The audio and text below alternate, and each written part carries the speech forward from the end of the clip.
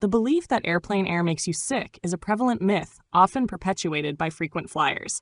However, the air inside modern aircraft is highly regulated and filtered to ensure passenger safety. Commercial airplanes use advanced air filtration systems equipped with HEPA filters, which remove 99.97% of airborne particles, including bacteria and viruses. The cabin air is a mix of fresh and recirculated air, with complete air exchange occurring every 2 to 3 minutes, making it much cleaner than air in an average office building.